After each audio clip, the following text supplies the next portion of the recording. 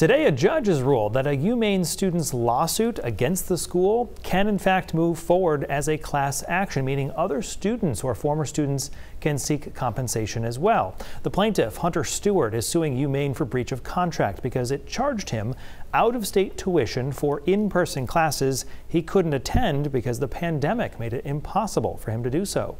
He says he also paid for things like a recreation fee, a student activity fee, and others which he could not use. The judge in this case says other students like Stewart can join his lawsuit against the school.